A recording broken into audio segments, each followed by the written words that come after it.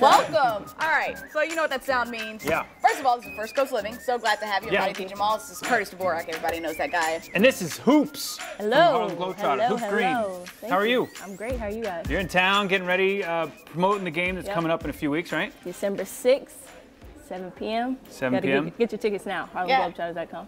All right, so I'm really excited because there aren't very many female players on the team, and you're the 15th one. That's correct. 15th woman in, I think, what, 94 years now? Yeah. Since 1926. So I got to represent the ladies.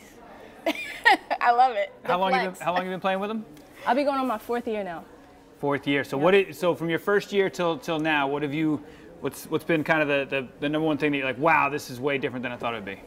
I mean, honestly, when I first went to the tryout, I had no idea. I didn't know what to expect. Like, how do you go and try out to be a Globetrotter? Right. Do you practice the confetti, throwing water on people? Like, how do you do that?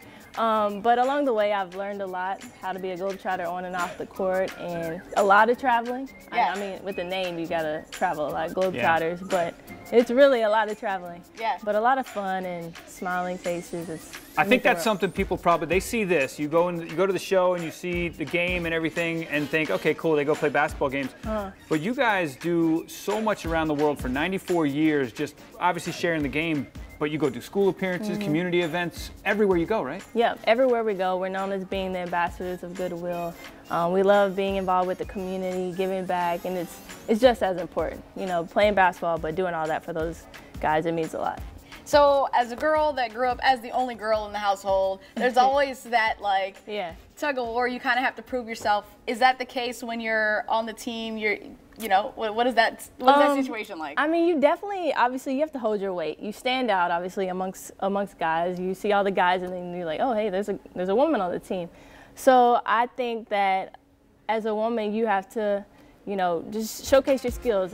I've been doing this my entire life, and I'm comfortable with it. I've always played with and against guys. My older brother, I've always competed against him, and I just feel comfortable. But, I'm always challenging them. I'll challenge them one-on-one, challenge them in a shootout, and it's just a lot of fun. Yeah. I'm competitive, so. You gotta be. Yeah, you gotta be. And in that environment, no doubt. I got a chance to play against the Globetrotters a couple years ago.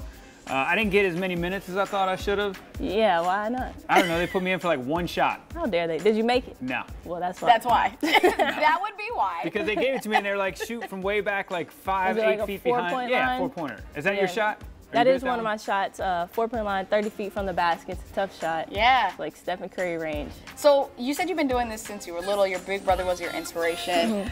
Was there a go-to move that you, that was like the one that it was just really hard for you to kind of pin down and get that you had to work on just a little extra? I mean, since I was little, I used to study I don't know if you guys know And1 mixtape. Yeah. Oh, yeah. I used to study those moves and just try to master them. But with the Globetrotters, the tricks, I had to really work on it. I knew how to do the spin, which is the iconic spin, but now you got to add all the flair, all the swag. But I mean, just investing time and hours, like anything. If you worked on it, you could get it. We'll see. I have to do that after the show. I'm gonna work on it. She can spin it. You can spin it? I don't know about that. Let me see. Here. Hey. Here, let's get it. I'll get it over to you. I feel like this is not gonna end well. All right, just put your finger up. Put your finger. Oh, he's got it covered. I'm gonna just walk off. Look at you.